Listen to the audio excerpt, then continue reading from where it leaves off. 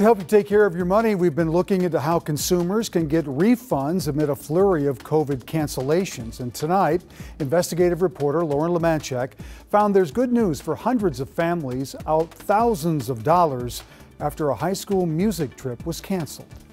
Yeah, it's great news. Charlie Quast has been waiting 10 months to hear he will get a refund for the international music trip he paid to send his teenage son on. It seems like this is the right thing for the company to do. Charlie's son was one of 344 Minnesotans who paid more than $6,000 apiece for a concert tour with Voyagers International. KARE 11 spoke with some of them in April. We sacrificed a lot and saved our money. After the trip was canceled due to COVID-19.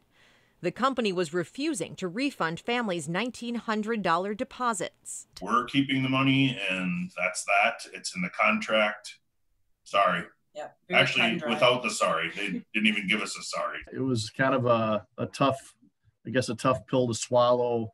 The students and their parents started petitions, complained to state attorney generals. Voyagers International's attorneys still refused, telling KARE 11, Voyagers at this time is just trying to stay in business. But now, under this new settlement with the Minnesota Attorney General's office, Voyagers will pay more than $664,000, enough to reimburse every Minnesotan. Charlie says the canceled tour was just one of many lessons in disappointment for the teens. Now, at least, they'll get their money back. It's just nice to see that they're getting, I guess, made whole. For KARE 11 Investigates, I'm Lauren Lemanchek. Well, Lauren got this story through a viewer tip. If you have something you'd like our I-Team to look into, contact us at investigations@kare11.com.